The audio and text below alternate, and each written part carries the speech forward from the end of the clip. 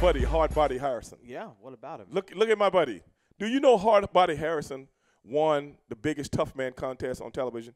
I didn't know that.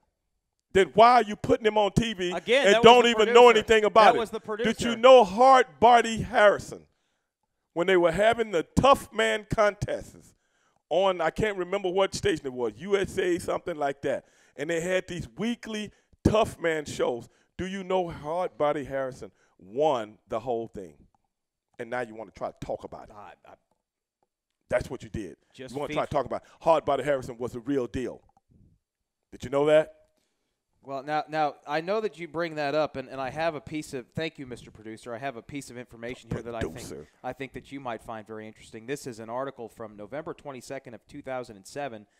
Wait a minute. Don't try to bring up the man's ill will and act as though I don't know anything about it. I know everything about it. I'm trying to get you straight on the man's credentials. I don't want to hear anything about the man went to jail for this, that, and the other, and he's probably still in jail. But I'm not here to say anything about that. I'm not here to step on somebody's throat just because they made a mistake.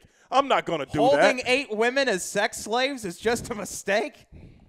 Look, this is from Fox News. Anybody can make a mistake like that. Anybody could accidentally hold 7 to 8 women hostage if you don't know the door is locked in the back. You wouldn't know that. That could happen to anyone. That could actually happen to you if you happen to ever have 7 to 8 women in your home. I doubt it very seriously. You don't know that. You don't know that. So don't try to act like you do and try to lock them in the back. You don't know what you do if you had 8 beautiful women. I don't know if they were beautiful. I'm just assuming 8 beautiful women in your home, and you don't want the ecstasy to stop. That can happen to you, and you don't know what you would do. Who knows what? So don't try to put the man on blast. Don't try to put his business in the street. Why didn't you address what I told you about the contest, the tough man contest? Why didn't you get the producer to bring you that? It just came in my lap. Yeah, it was you just didn't. Right there. No. Why didn't you get him to confirm what I was talking about? Well, why didn't you do that? I'm sure. Because you wanted to try to make mincemeat out of the man. You want to try to low rate him. You want to try to talk about him. Just like I said when this show first started, how you trying to disrespect these people. No, you choose the most disparaging thing to say about a man. That Gill, Fox News say he went to jail for holding people hostage. Listen. Do you know that thing credible? Fox News actually credible? Well, I'm pretty sure Hardbody Harrison's still in prison for holding 8 women as sex slaves. How do you know that? Because if you're holding 8 women for sex slaves, how do you know it's true? You're convicted of it. How do you know he didn't? How do you know he didn't go to jail? How do you know he didn't go to court and beat the rap? Mr. Producer, did he beat the rap? How do you know he didn't go and beat the rap? How do you know that? You don't know that. You don't know anything about Hardbody. Okay. Hardbody has rolled up down the road with me. Yes, he had some, dysfunctional attributes about him. Yes, I'll say that. No, and that's things that Stevie Ray wouldn't be involved with. But that's just me. I'm not involved in a lot of things that professional wrestling does. But if that's what he did, hey, if he paid the price, hey, he got to do what he got to do. You know what I'm saying? He got to do the time. If he did the crime, he got to do the time. Yeah. But Hardbody Harrison was a very good wrestler at one time. Hardbody Harrison was a tough man champion. Why don't you look that up? I'm sure he was. No, you don't. How you going to be sure of that? I'm sure because I said it. You haven't taken anything I said with great assault since we started this conversation. Here we go. In the year 2000, Hardbody Harrison also appeared in a Tough Man competition with broadcast from 1999 to 2001 on FX. The show was named Tough Man. In the year 2000, he was the show's heavyweight champion. And then 7 years later, he was convicted for holding 8 women hostage as sex slaves. It's funny how the news can just go out of their way to try to make someone look bad. I don't think it was as I don't think it was as terrible as the news made it. Do you think he used roadblocks to prevent them from leaving? How can one guy hold 7 women hostage? He was a tough man winner. I mean, he was a tough man winner. You said it yourself. He seems like an intimidating presence. Seems like that, huh? Yes. Yeah, based on what?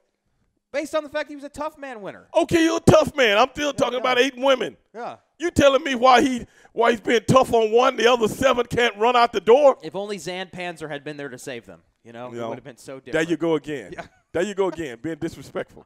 There you go again. I'm not. If Zan Panzer was right here, right now, you wouldn't say that. No, of course not. I would invite him to sit down and. Well, then why you do did? an You're interview. going to be respectful to him if he's in your presence? I'm not. But if he's not in your presence, you're not going to be respectful? I mean, what kind of? Come on. No, I'm being. And you're very trying to do respectful. Hardbody Harrison the same way. I'm being I want to very know, why respectful. can't you talk about the man and his credentials in the ring? Why can't you talk about the man and his credentials as a tough man competitor?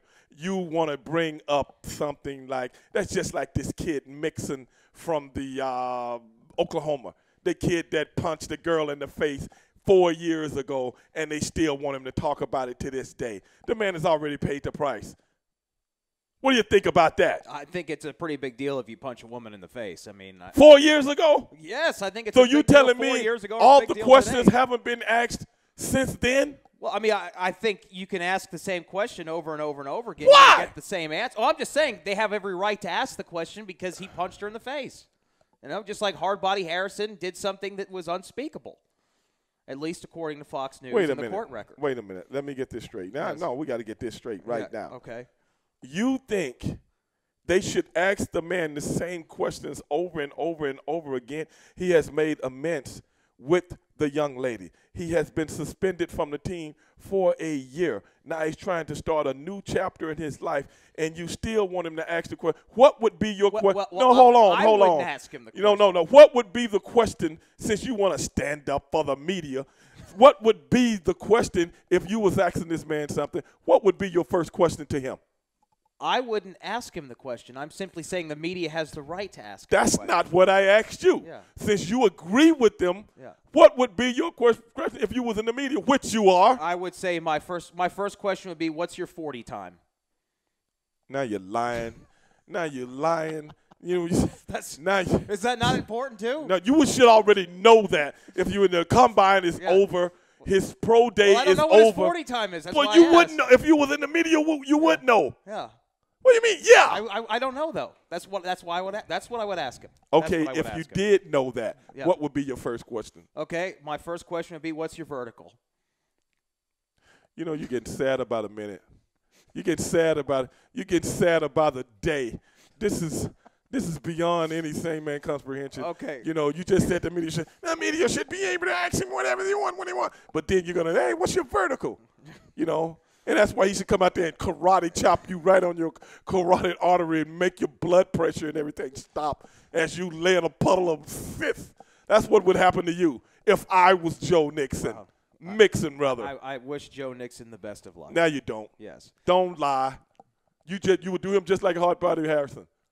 Well, I was just reporting. If what I heard. Hardbody Harrison got out of jail tomorrow, and I had him to call into this podcast, Yes. what would you say to him?